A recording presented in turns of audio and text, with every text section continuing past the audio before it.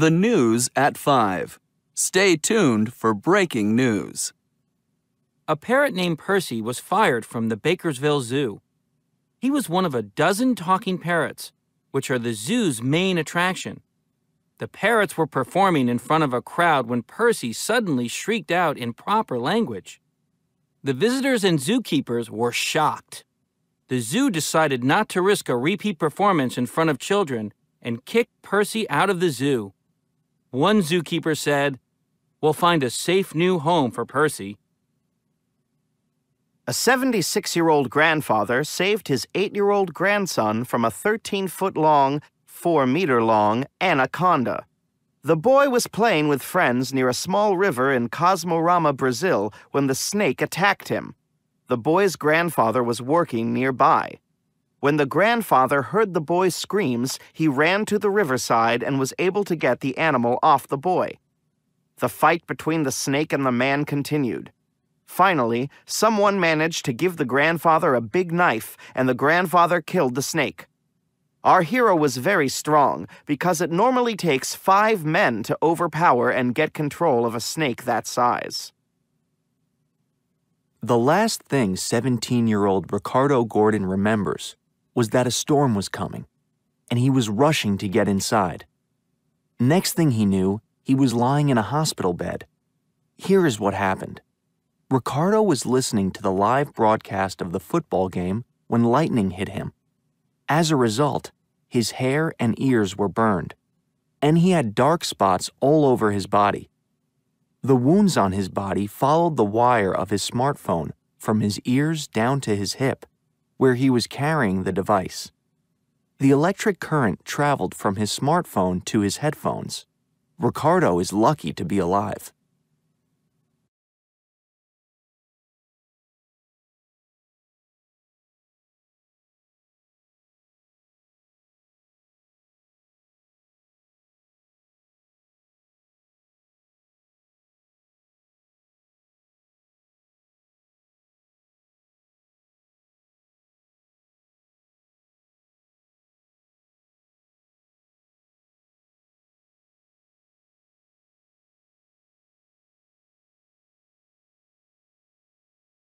A. What was Ricardo doing when the lightning hit him? He was listening to the football game on his smartphone. B. What were you doing when the big storm started? I was waiting for a bus.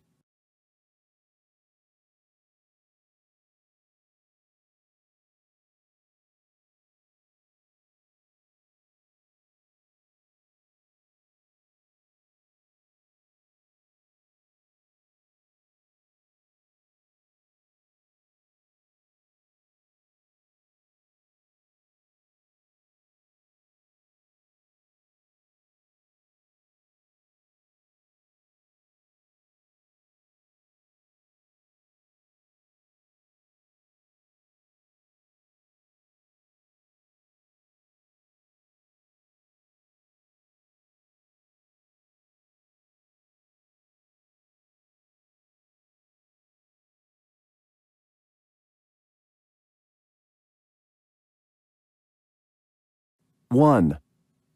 I was talking to a friend on the phone when the lights went out, so I just continued talking in the dark until they came on again. 2. We were having a business meeting over dinner. We were right in the middle of our meal. The waiters brought candles. 3. I was leaving the office. I work on the 30th floor, you know, so I walked down all those steps. When I got to the bottom, the lights went on again. 4. I was driving when the lights went out. I had to be very careful because none of the traffic lights were working, and I didn't want to have an accident. 5. I was busy shopping. They turned on emergency lights in the supermarket, but I'm sure some people went out with stuff in their pockets and bags without paying for the things. 6. We were in class when there was a blackout. The problem was getting home. The subway wasn't running, so I had to walk for miles.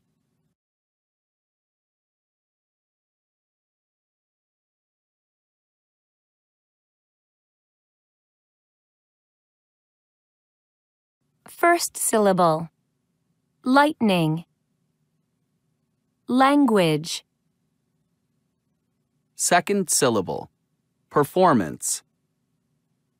Electric. Attraction. Third syllable.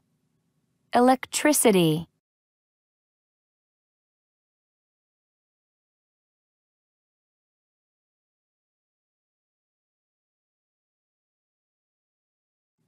So, Robert, could you tell us what happened?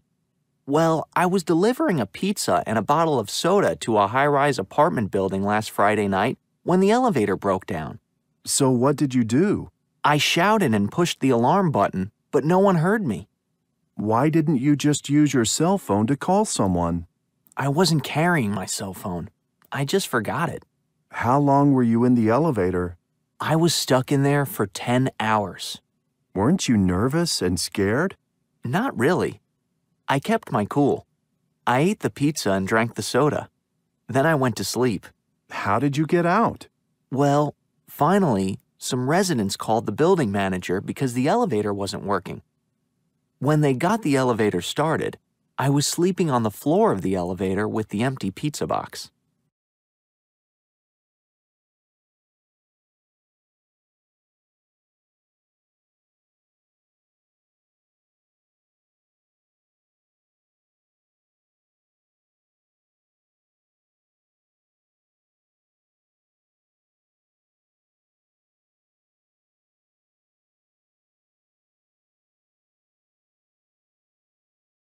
Age means nothing.